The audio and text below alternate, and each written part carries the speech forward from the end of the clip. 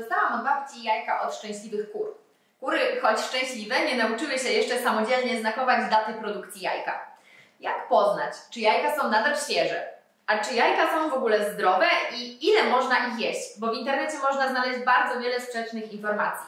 Postaram się je rozwiać w dzisiejszym odcinku, którego partnerem jest marka Fresh Logistics.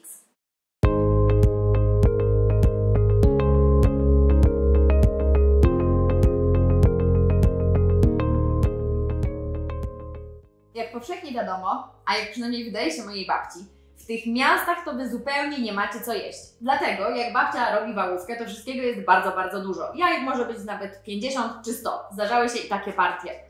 Po czym poznać, czy jajka są tak samo świeże, które warto byłoby zjeść w pierwszej kolejności, albo czy nadal w ogóle nadają się do jedzenia, skoro wszystkie wyglądają bardzo, bardzo podobnie? Wystarczy przełożyć jajka do szklanki wypełnionej wodą. Jeżeli jajko opadnie na dno, to znaczy, że jest świeże, a jeżeli wypłynie do góry, znaczy, że nie powinniśmy go zjadać. Nie każdy ma tyle szczęścia co ja i dostaje jajka od babci, więc jeżeli macie kupować jajka w sklepie, zwracajcie uwagę na ich klasę.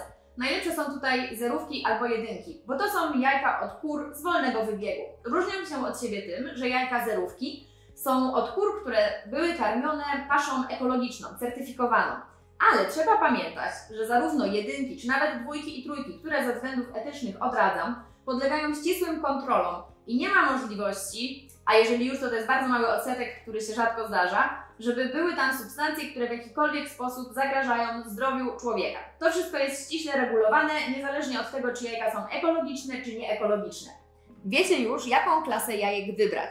Wybierając konkretne opakowanie, zwróćcie uwagę na dwie rzeczy. Po pierwsze, termin przydatności do spożycia. Im dłuższy, tym lepszy. Po drugie, zawsze przed zakupem otwórzcie wytłaczankę i sprawdźcie, czy żadne jajko nie jest rozbite i jego skorupka nie jest naruszona.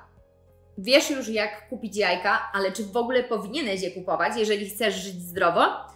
W internecie znajdziesz mnóstwo różnych odpowiedzi na ten temat, wzajemnie się wykluczających, jak to często bywa z kwestiami związanymi z dietetyką. Niektórzy mówią, że należy ograniczyć jedzenie jajek do kilku w miesiącu, podczas gdy inni przekonują, że można jeść je codziennie w dużych ilościach i to podsmażone na maśle i boczku.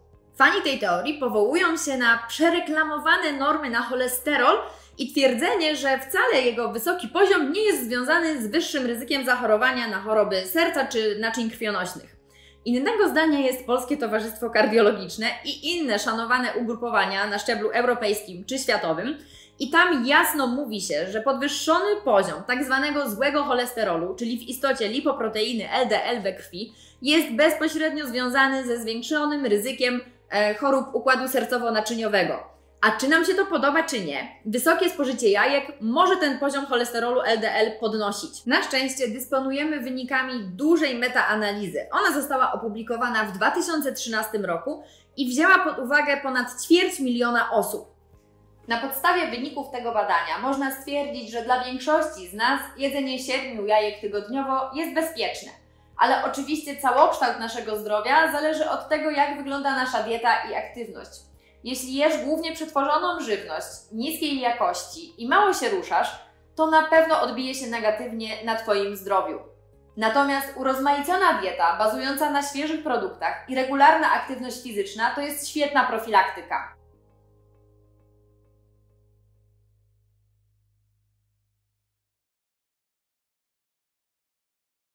Dziękuję Fresh Logistics za dostarczenie produktów swoich klientów.